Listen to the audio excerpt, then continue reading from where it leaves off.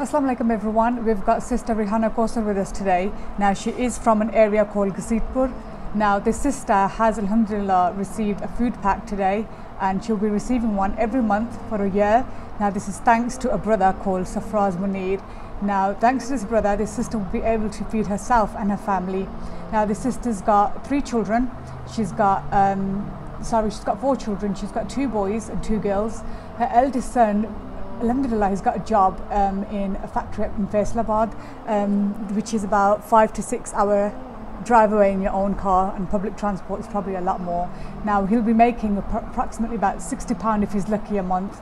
Now he's going to use that money obviously to support himself while he's living out there, and for his family. She can't work herself, she's not well, and she does have a daughter who she's wedded off, and she's happy in her own home, but unfortunately her other daughter has returned back to her as a divorcee, so she's looking after a divorcee daughter, a granddaughter who's currently in education, and a son who's currently in education. Now we want to keep the children in education, and the only way we can do that is if there's help provided for her in the means of their living expenses. Now thanks to Brother SARFRAZ MUNIR, that's been made possible. Now the brothers donated £200 for a whole year that will give her these rations for a year, and they'll be delivered to the sister at her doorstep once every month.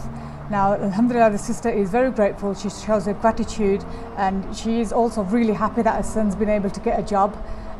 So let's pray that the son does well in his job and he can support the family further, and they can invest that money a bit more in educating the younger children, so they don't fall into the same pattern as their brother, having to leave education to go and work. So please keep your donations coming so we can help families like this.